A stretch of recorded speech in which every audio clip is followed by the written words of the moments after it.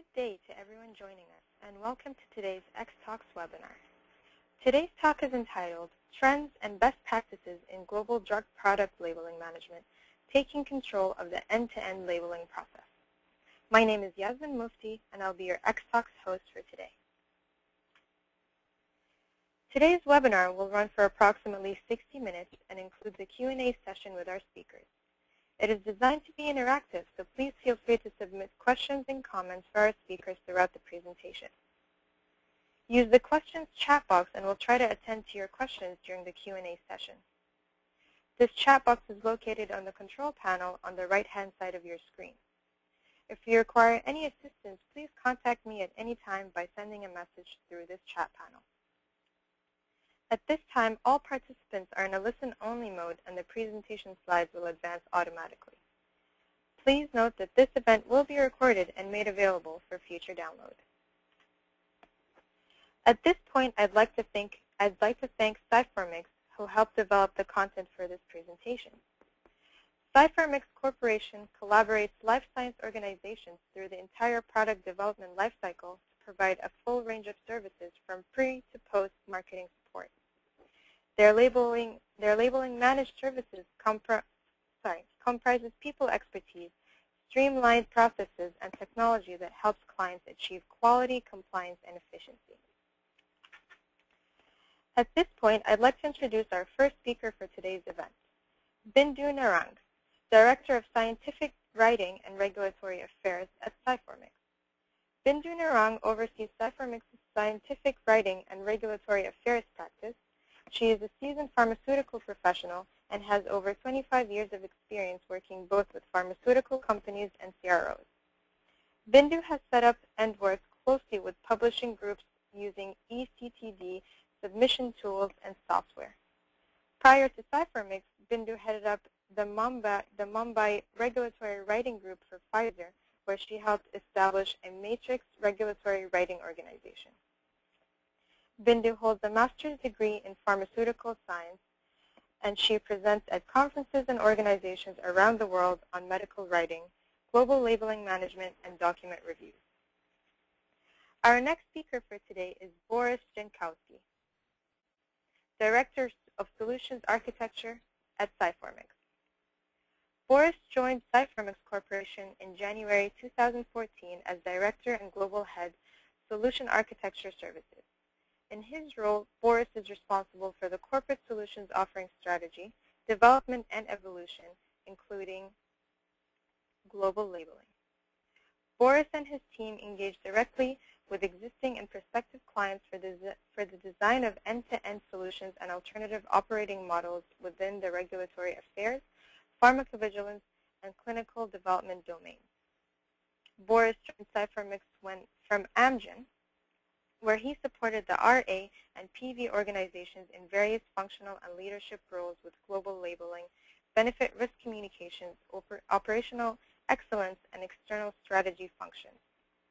Prior to Amgen, Boris spent time as a scientist working within the industry and academia with a focus on analytical chemistry, protein biochemistry, and metabolomics.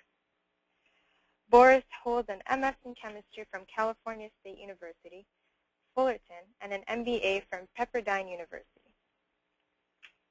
And our next speaker for today's event is Craig Troutman, CEO at Integrass. As the CEO of Integrass, Craig's primary responsibility is driving the strategic initiatives, plans, and policies established by the Integrass Board of Directors while overseeing the client-centric approach to sales, service, and support that are the company's hallmarks. His day-to-day activities consist of a varying slate of priorities, including managing business development, determining organizational direction, making key project decisions, interacting with human resources, and accounting. Currently, Craig serves as a member of the SPL leadership team and is also a member of the technical process and generic subteams. And now, without further ado, I'd like to pass the mic over to Bindu. And Bindu, you may begin when ready.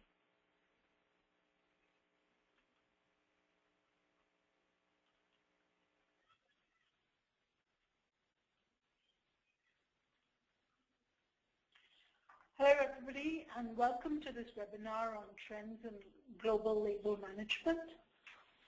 Today's objectives are to share with you what is driving labeling complexity in terms of internal pressures such as global expansion and evolving global health authority expectations.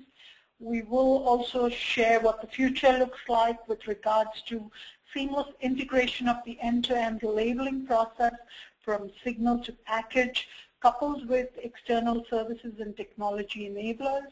And finally, we would like to share how to assess the overall performance and quality of the labeling process.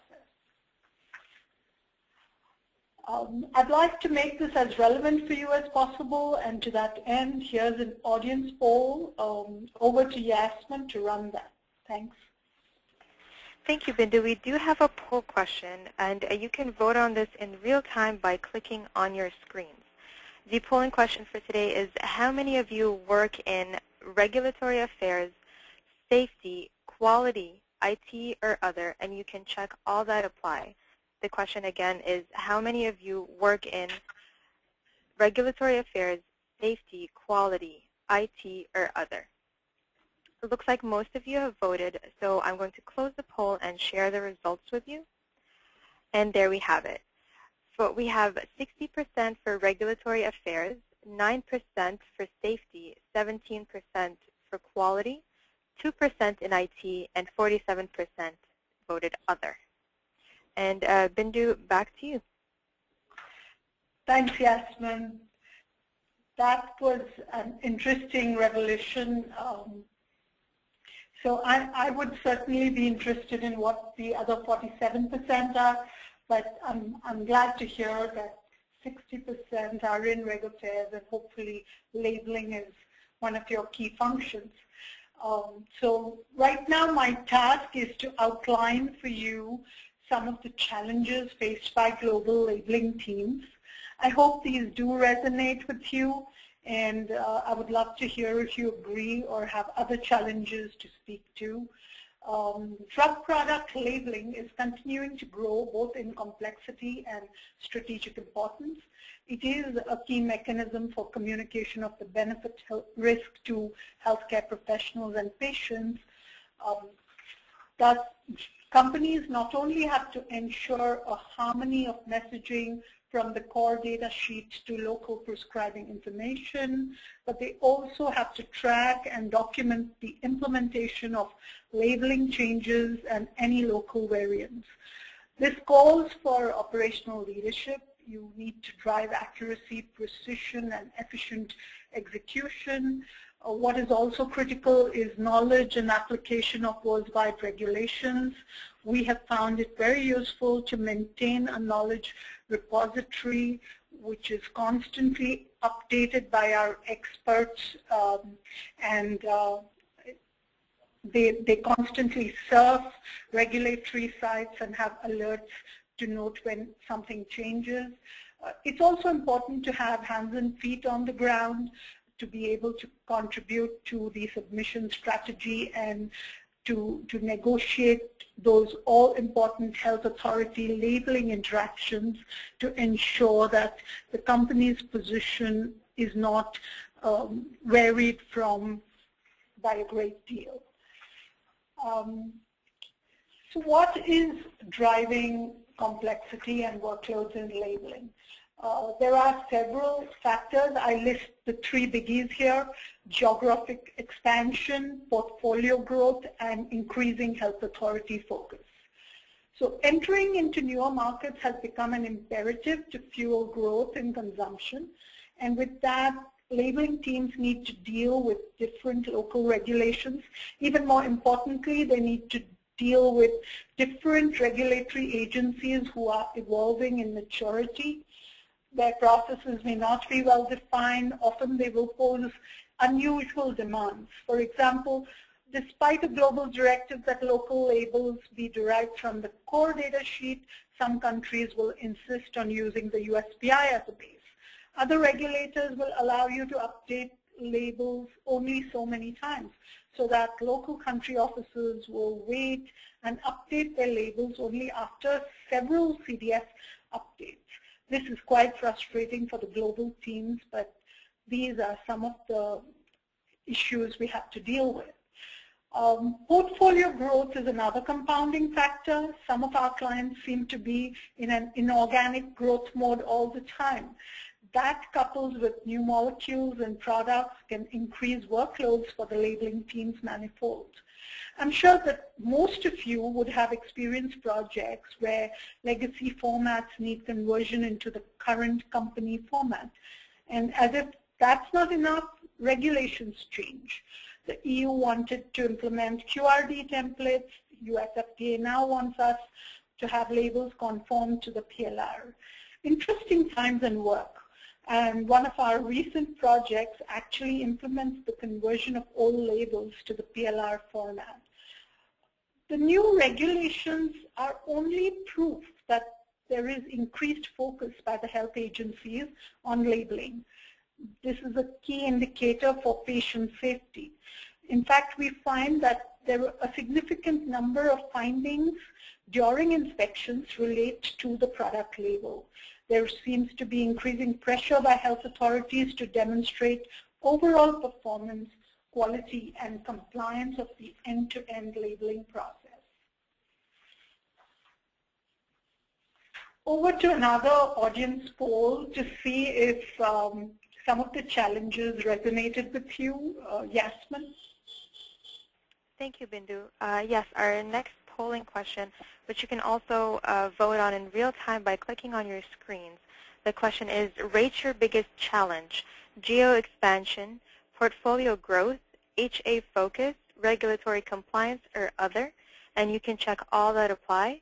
The question again is, rate your biggest challenge: geo expansion, portfolio growth, HA focus, regulatory compliance, or other. And it looks like most of you have voted, so I will close the poll and share the results. There we have it. We have 33% geo expansion, 26% portfolio growth, 26% HA focus, and 74% regulatory compliance, and 15% at other. And with that, I'll hand it back to you, Bindu. Okay, so regulatory compliance seems to win hands down, and I can quite see why that may be so. It's certainly a problem to grapple with all the different regulatory compliances across the world and make sure you're tracking on them. Anyway, to propel label evolution is my next slide, and currently processes are manual, mostly homegrown solutions that are complex. They don't provide for audit trails or version control. It is supposed that infusing technology can propel labeling evolution to the next sphere. To speak on how we can do this, I give you my colleague, Boris. Thank you.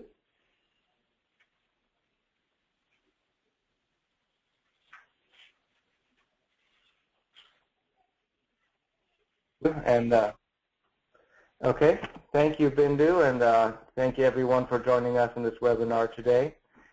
So I'm glad the audience poll came back the way it did, and as Bindu has described some of the challenges, as we think about how we actually evolve our operating models around global labeling, we do need to address these issues, or opportunities really, aren't they, of portfolio growth, international expansion, and how we couple that with technology solutions and manage also the underlying health authority expectations.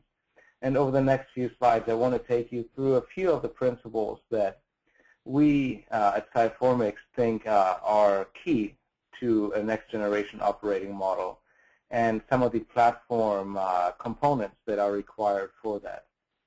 So as we talk about principles for next generation labeling operating model, and this is a theme you will see throughout the next few slides, we'll talk about the actual people working within the system, the process that supports it, and the underlying technology. If we look at people, I say that delivery roles and responsibilities need to be based both on knowledge and location. And especially if you start to think about geographic expansion, this becomes very much a reality. a lot of companies, by the nature of the growth cycle, will have most of the labeling done in major markets. We seek initial approval either in the European Union or in the U.S. We have a couple big labels, the USPI, the SPC that we have to manage, and it works well with a centralized global model.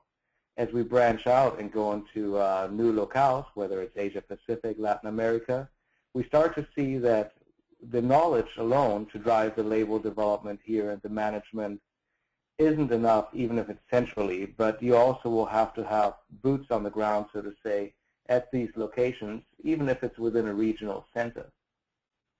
Also, what we start to see is that as your workload grows, as the opportunity grows, labeling workload, first of all, is highly variable. Times of high activity and times of low activity, also coupled with very high-level strategic content-focused work versus operational work.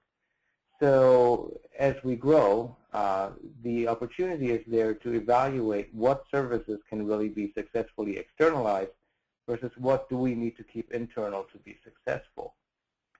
Now, there's a whole suite of things that one can think about, internal versus external. But again, the key is to manage, scale, to be flexible, but to also provide the knowledge at a reasonable cost that's commensurate with the sales of a product worldwide. The process really follows it. And again, as we start to think, and we managed 2 labels in the past, now we're maybe up to 10, 15, and as we expand in many different countries, we start to see that our global inwardly faced processes may not be all that appropriate, and some organizations, as they grow, may have a disconnect even. So aligning these processes globally becomes a big issue. And then as we have started to see in the EU with the recent EU-PV legislation that was passed and put into law, is that performance management and your ability to not just track but demonstrate the performance of your labeling process and how quickly you can get safety changes to the market and to the healthcare professional to inform his or her intent to treat becomes very important. But it's not just process management and performance management, it's also content or quality management. And again, here sort of, how effective your content is, it's not so much a process issue, but it's also a knowledge-based driven issue, and how you measure that becomes key. Now, over the last few years, and I've been in and around labeling for the last 12 years or so, technology has more and more become a part of the overall solution set, and Craig will talk a lot more about that. But what we have seen over the last decade is automation, and we should enable automation wherever possible, whether that is related to some of the QA and QC work or the tracking and implementation of changes, but also for the performance management and content control, whether it's structured content authoring to make sure that core data sheets or reference labels are in line with local labels, and as well as the optimization of process and measurement there. So these are really the principles. This slide then becomes a very busy slide, and it's really just meant to illustrate the totality of what a labeling platform is. Again, we have the people or services side on the top, the processes in the middle, and the technology enablers on the bottom. Now you can see that the technology enabler, or the technology stack, is fairly large. On the top, running on the x-axis, we have the labeling process the way we see it, which starts with a confirmed safety signal or a new indication or any other update that's required, whether that runs through a CDS or a reference label. Either way, it gets percolated down to the local prescribing information, and then ultimately will find its way into the packaging, the artwork, website updates, any kind of other distribution of information, and then ultimately onto the truck, into the pharmacy, into the patient's home, or the doctor's office. So on the services side, I think we can all see sort of where the end-to-end portions come in. Certainly, we in labeling work mostly, on the artwork, on the labeling content development side. We are also interfacing a lot with the operations or manufacturing quality teams for regional artwork.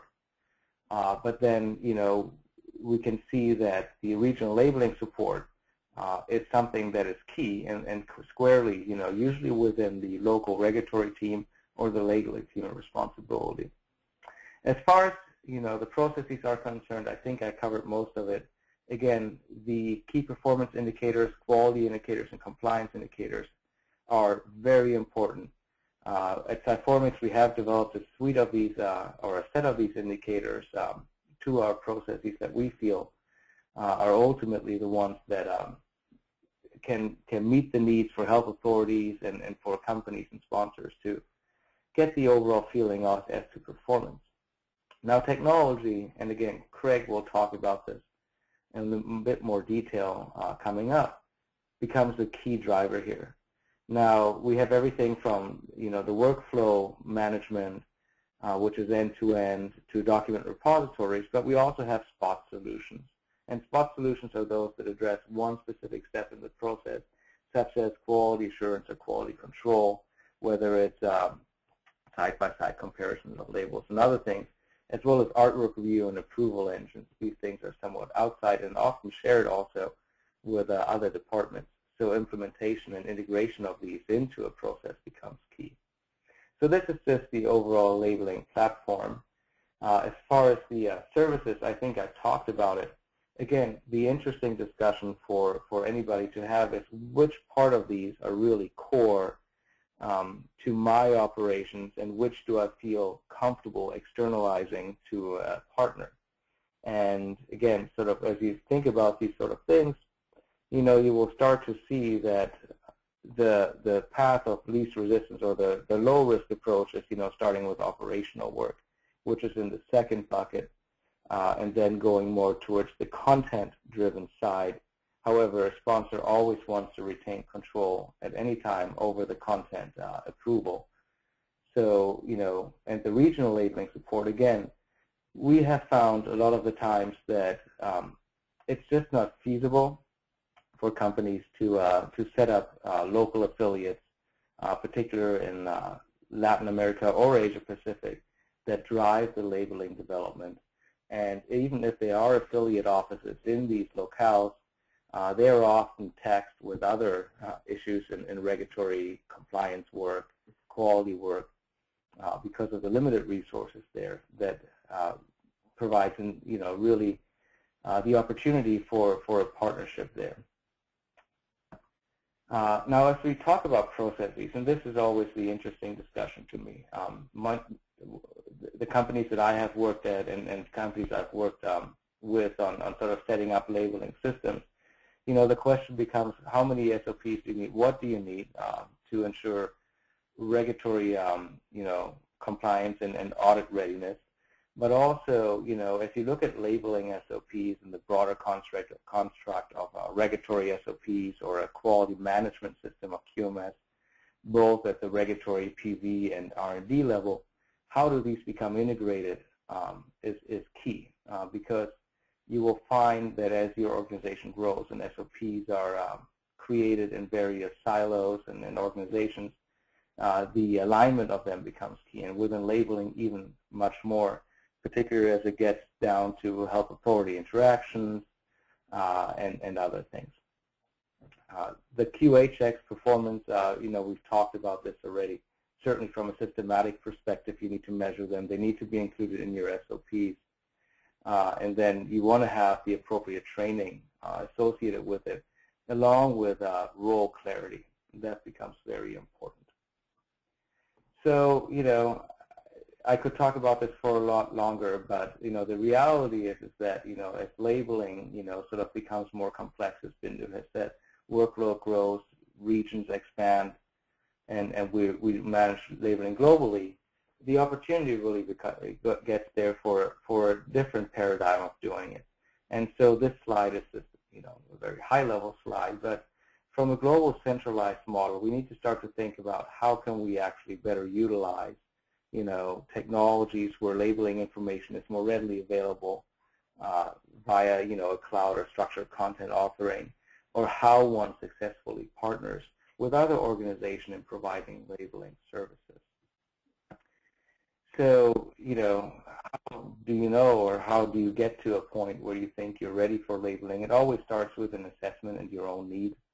I think, it depends if you're a smaller company with 1 or 2 products, wanting to file in US and EU, or if you're a mid-sized company trying to explore different markets, a tailored solution has to be built for you.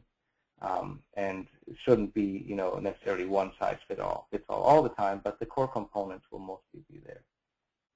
You want to make sure that when you do implement something, that either within your own organization or, from a partner organization, you do have the right resources to implement that, and that you have appropriate tracking and management of the life cycle of these. So I'm going to hand it back to Yasmin. We have another audience poll. Thank you for that, Boris. We do have a poll question, and again, you can vote on this by clicking on your screen. And the question is, have you worked with partners to deliver your labels? Yes, no, not sure, but plan to, not sure. The question again is, have you worked with partners to deliver your labels? And it looks like most of you have voted, so I'm just going to close the poll and share the results. And there we have it. We have 56% with yes, 23% no, 8% not sure but plan to, 13% is not sure. And with that, I'll hand it back to you, Boris. Thank you, Jasmine. And I think these are interesting and expected results. Most of the folks, and to be honest with you, 10 years ago, we would have never talked about external partnerships and labeling to a large extent, especially on the services realm. But, as the area and the industry matures, and particularly the processes become much more known, this is something that, we'll probably see in the future. So I will hand it over to Craig now for, a review of the technology. Thank you, Boris. And I think we have the slides being driven for me, so go ahead and advance to the slide. Next slide, please. Or there we go. So as Boris was mentioning, within the new processes and the global environment that we now operate in, there's definitely best practices as far as processes. And as a technology solution provider, our motto and our approach has always been that the process should drive the implementation and the configuration of the technology that helps aid and automate that process, and never the other way around. So this first graphic here with the chevrons and the documents that I borrowed from Boris, if we could advance to the next slide, please. Those basically represent the process that is driving this solution. And as a solution provider, we have out-of-the-box solutions that we can configure to meet the unique requirements of the regulatory organization and or the safety organization to deliver those requirements globally. And if we can go ahead and advance to the next slide. And one more time. And again then, please. So let's talk a little bit about the process workflow. Go ahead and advance till we see some graphics.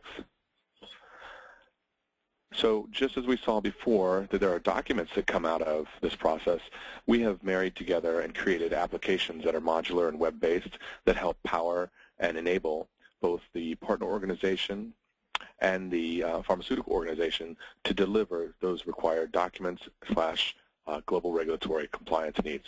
And go ahead and advance.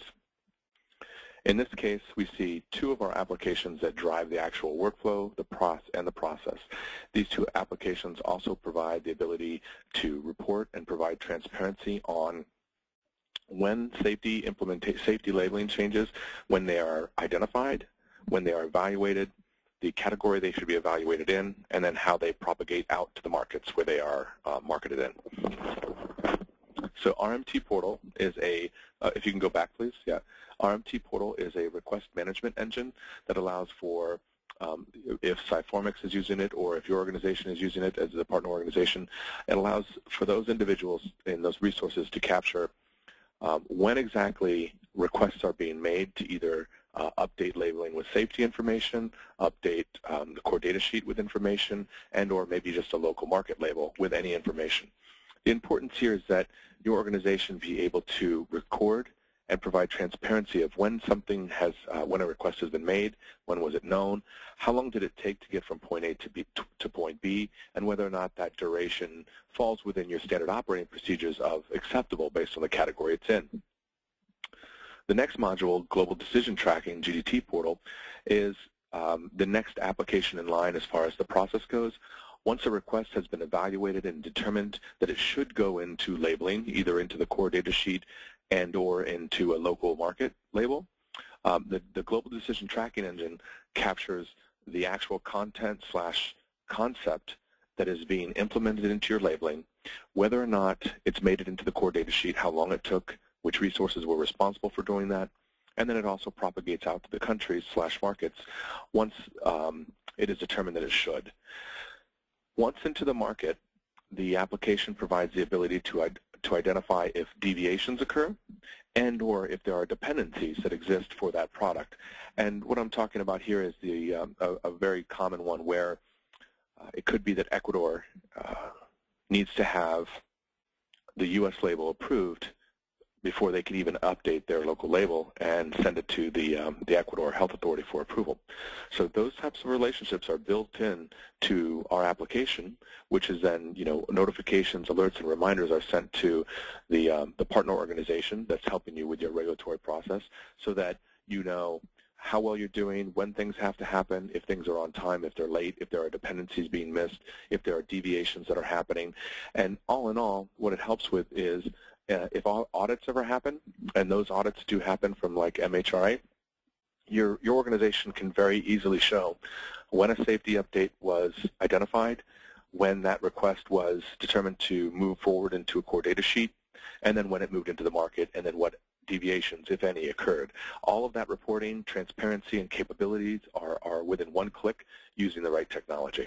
So go ahead and advance to the next slide, please.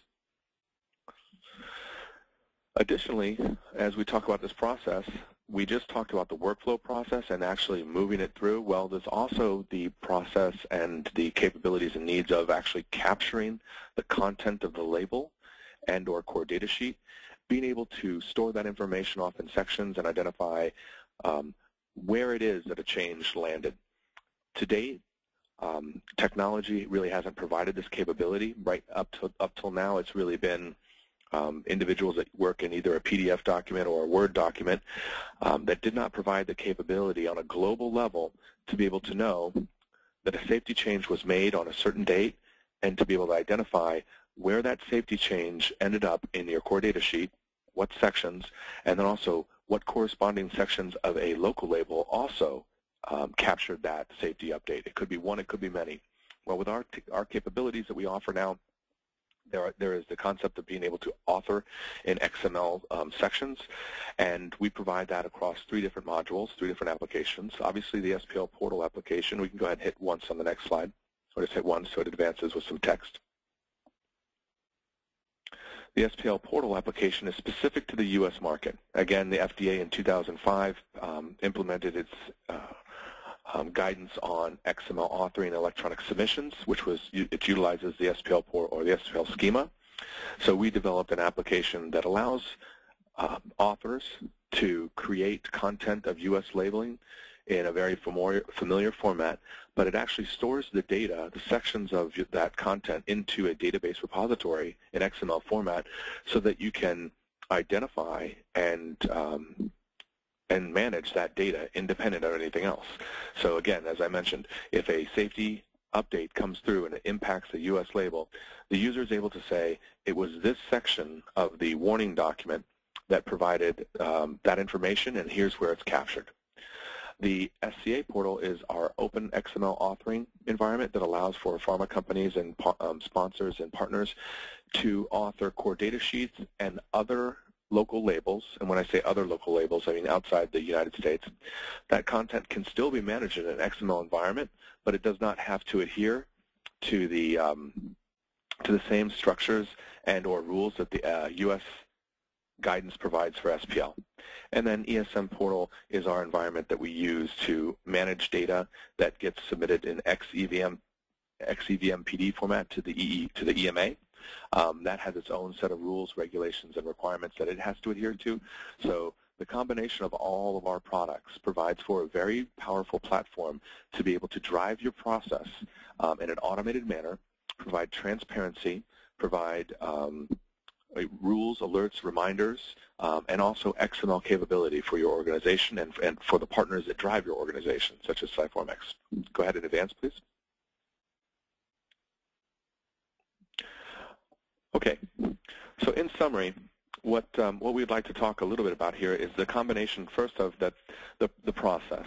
And this is where having and leveraging a partner that is very knowledgeable and has the resources that are shared across multiple organizations to provide you with the highest level of expertise, the highest level of knowledge, and best practices to drive your organization in the most efficient way.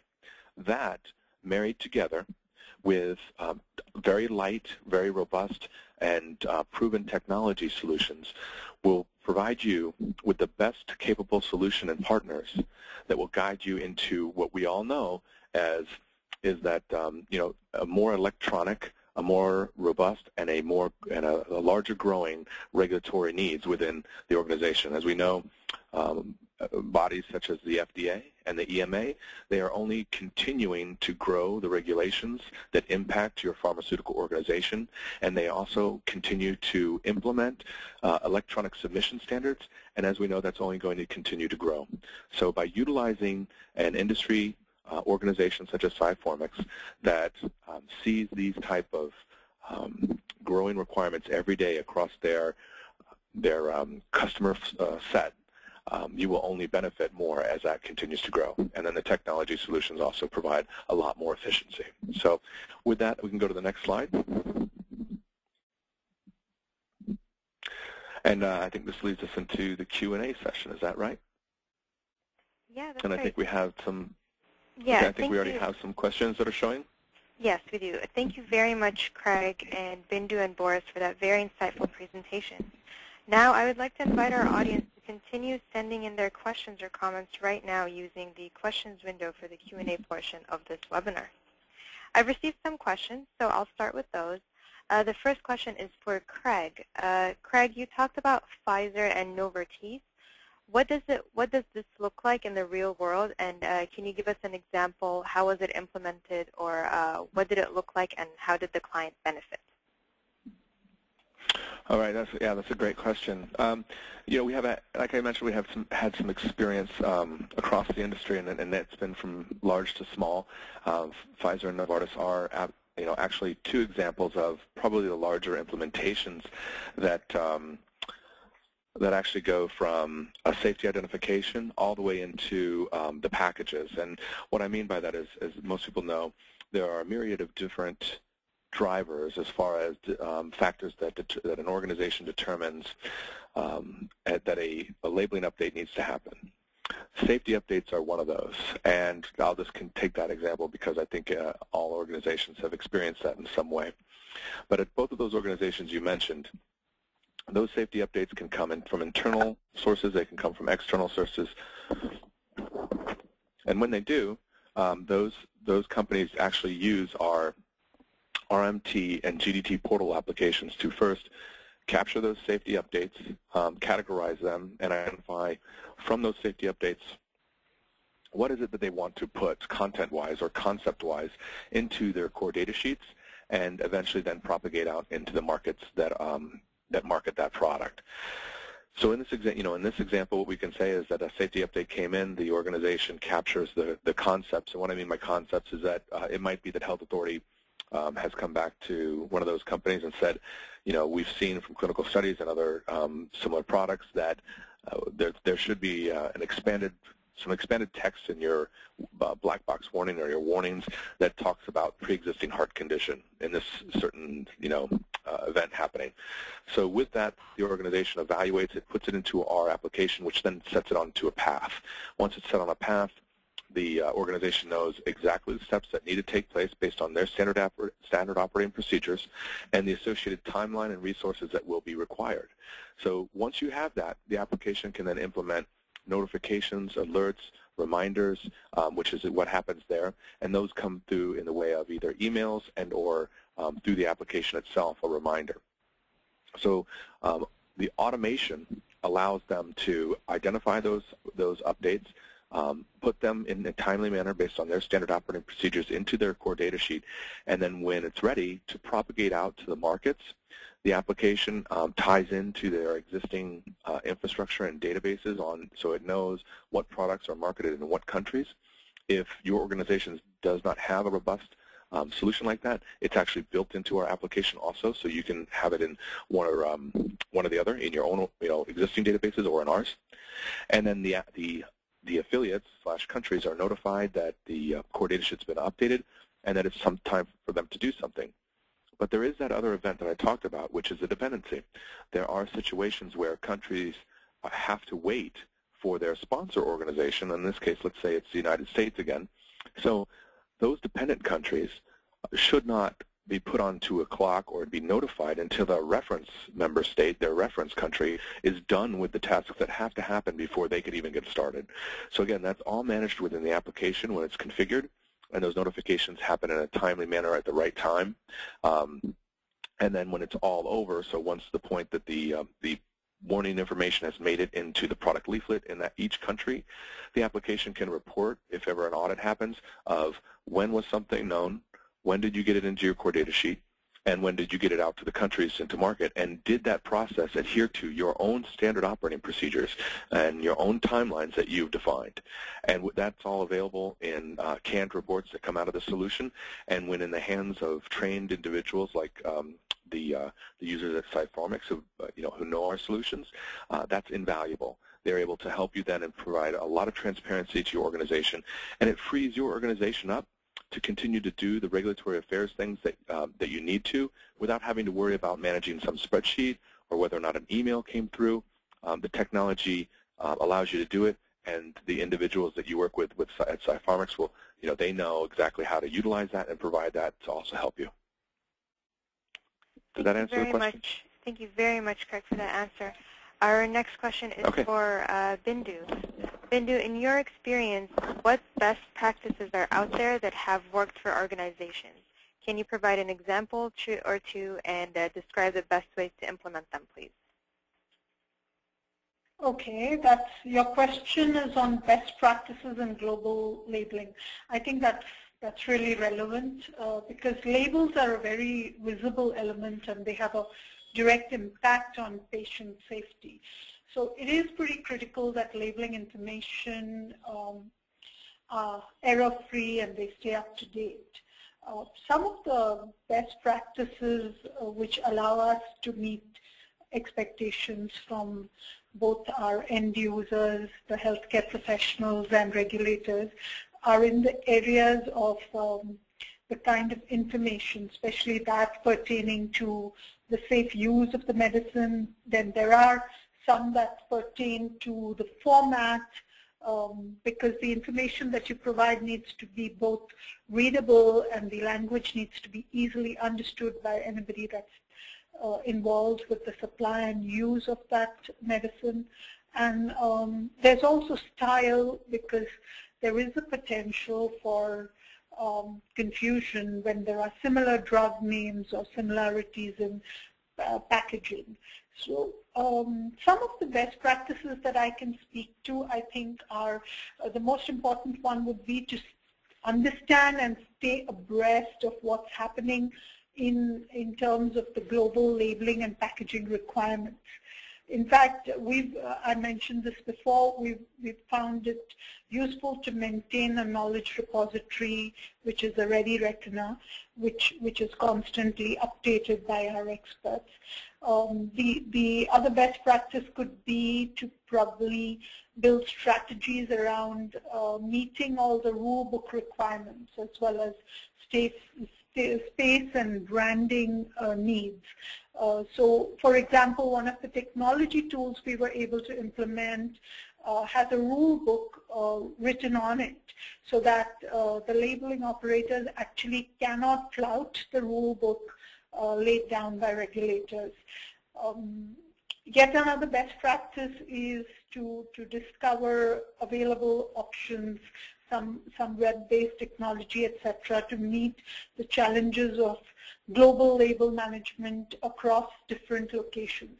And we heard from our audience today that, you know, regulatory compliance is a big challenge. So we've seen successful implementation by some of our partners using the hub and spoke model, for example, regional hubs which are created servicing a certain set of countries that allows the mapping of the local information to the global core data sheet. So that's something that's worked for us. Finally, I would say to drive lean methodology and find ways to save both time and money, as well as enhance label production accuracy. This can be done using automation, reducing any manual interventions. So I do believe that companies should focus on their core competence and outsource discrete tasks to expert partners.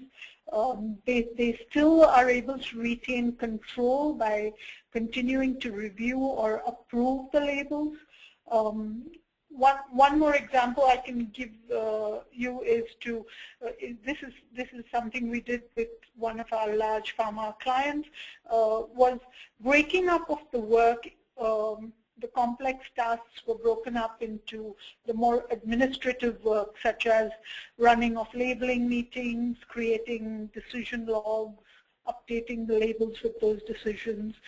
Those were outsourced to a cost-effective location. And this can be a great starting point, as it was for us.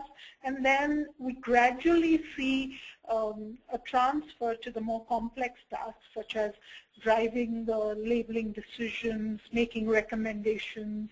And that's a really nice case study that we've seen in the evolution of outsourcing of a labeling entire labeling operation for a large pharma.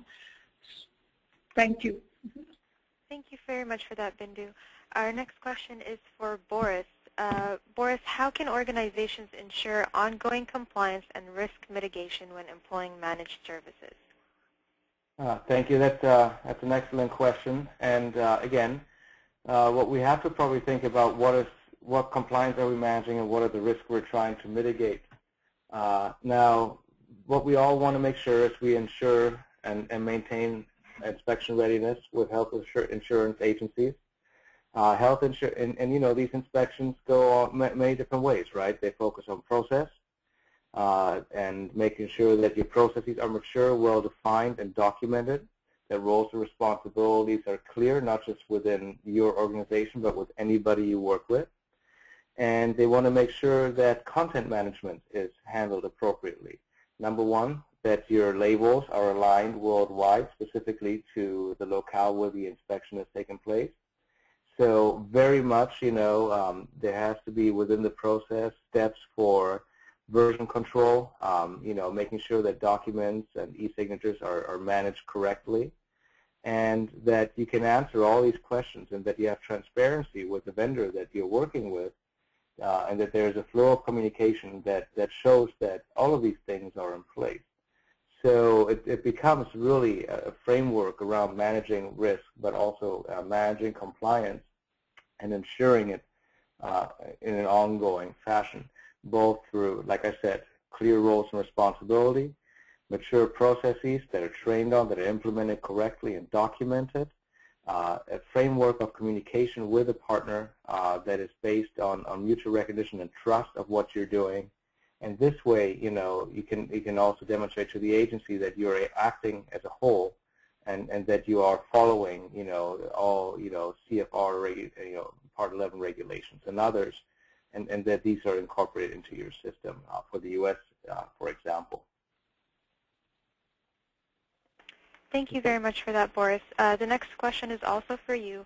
How do I get started with an outsourcing model, and what's the path of least disruption? Yeah, good question. How do you get started? Well, it's really a question that you have to then ask yourself, what are really my aspirations and my needs? why do I actually want an external service or anybody to help me with? Am I, a smaller outfit that is looking to expand into another region, so I need some support, in another country? Let's say I want to go into Asia Pacific, but my budget doesn't allow me to hire a labeling team there.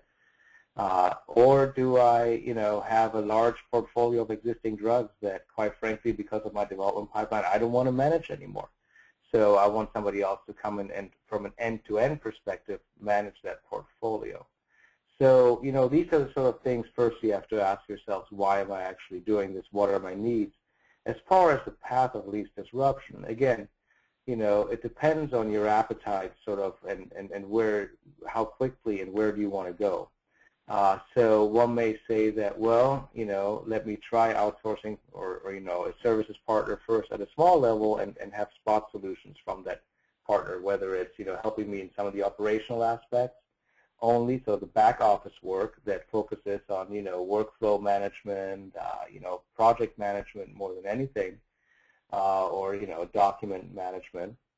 Or, do I want to start immediately engage a partner into more, content-driven things? So at Cyformix, we've worked, on the content side for many years now in developing labels de novo, or, providing label updates worldwide. And, the sponsor can then maintain control, obviously, over the content, but would alleviate a lot of the management around drafting, but also team facilitation. So it's really dependent on the organization and really requiring of an assessment. Thank you. Thank you, Boris. Our next question is also for you. This audience member is asking, assigned roles and responsibilities are crucial. Who is responsible for the technical aspects of the labeling companies, for example, RA, packaging, or a separate labeling technical function? Okay, so that's an interesting question, and in many ways I guess I could interpret that without having the ability to ask a follow-up question here. I'm going to just interpret this as who's responsible actually and how is the artwork side of things managed, because I saw packaging in there. And again, this is an interesting phenomenon because, labeling in itself is very much a regulatory affairs function, but the instantiation of that label into the actual packaging itself becomes a partnership project. So who actually, sort of owns some of the responsibilities? I've seen various models across different sponsors. Certainly one true thing that always holds is that, the actual content, even for artwork, is provided by the regulatory organization. This may be the Global Labeling Group or the local affiliate office that is more closely related to the, has more closer insight into labeling regulations. In Europe, for example, labels are all the same with the exception of, a box that's added for some local variances. But then, once you get into actually putting this onto a template and into artwork, that's where it gets differentiated. A lot of the times, either the quality or packaging information own the artwork creation, and regulatory will be part of the review and approval cycle for that. Some regulatory organizations have their own artwork or and drafting group within themselves. I think the key to all of this, and is that again, roles and responsibilities obviously are defined. There is no right or wrong model here, but also that workload and expectations are managed clearly because we all, if we have worked in labeling, are aware of the ever-changing nature of labels. So the communication between these two groups or three groups or whoever it's set up is important because as we know, as changes come around that impact, not just the package insert or the leaflet, but also the package component labeling, vials, vial labels, cartons. Changes have a big impact downstream and can cause, a lot of scrap if you're not careful. So communication and planning is a joint function that usually is led out of regulatory. I hope that answers the question. And if I misinterpret it in any ways, I'm available after this webinar, obviously, to dive in more deeply into the specifics of this one question if needed. Thank you. Thank you so much, Boris. Our next question is for Craig and Boris. It is, how do you deal with sending files to vendors and the whole Part 11 version control issue? Craig, do you want to take this one? Yeah, go ahead and repeat it, please. It's how do you deal with sending files to vendors and the whole Part 11 version control issue? Okay, that's a great question. The applications that we use actually have they're secure applications that have encryption capabilities and then also unique user authentication capabilities. We've had audits where the implementation has been evaluated and has been complied with 21 CFR compliance. But obviously, there's on the customer side, there's always the need to have the ability to also maintain those same levels of version control. / you're going to get a copy version of a document back. And it's, on your side, on the customer side, there's also the need to still maintain that with version control on your side also. Thank you, Craig. Boris, do you have any comments for that, or I can move on to the next question? We can move on in the interest of time. Okay. And the next question is also for Craig, and the question is, can the Intergraph technical solutions be added onto an existing RIM system, or is it separate? That's a great question. All of our applications to date, even when they've been implemented internally or behind firewalls of customers, we have the capability of pulling information from other systems. So once we have the opportunity to talk to the right technical resources within your organization, there is the opportunity to be able to leverage existing data out of other systems so that we can reutilize it. Absolutely. There's no need, and one of our major tenets is data should never be maintained in two places. Thank you, Craig. We have time for one more question, and it's also for you. It is, do you manage or plan to manage or develop similar software for devices? That question has come up, and when we analyzed the requirements for devices / XML submissions, we determined that the market right now does not have it does not have enough opportunity for us to make enough revenue on it. So there is a solution that that is out there that's free, that allows for it, and it seems to do a good job. So from the standpoint of what's required for devices, we don't have and decided not to address that right now. Thank you very much, Craig, and thank you all of you for all these great answers. We have reached the end of the Q&A session for this webinar. If you have any further questions, please direct them to our speakers via email. Their contact information is showing on your screen right now. Now please join us in thanking our speakers, Bindu Narang, Director of Scientific Writing and Regulatory Affairs at Cyformix, Boris Jankowski, Director of Solutions Architecture at Cyformix, and Craig Troutman, CEO of Intergraph. Thank you, everyone, for participating in today's conference. You will be receiving a follow-up email from XTalks with access to the recorded archive for this event. A survey window will be popping up on your screen, and your participation is appreciated as it will help us improve our future webinars. We hope you found this conference informative, and have a great day, everyone.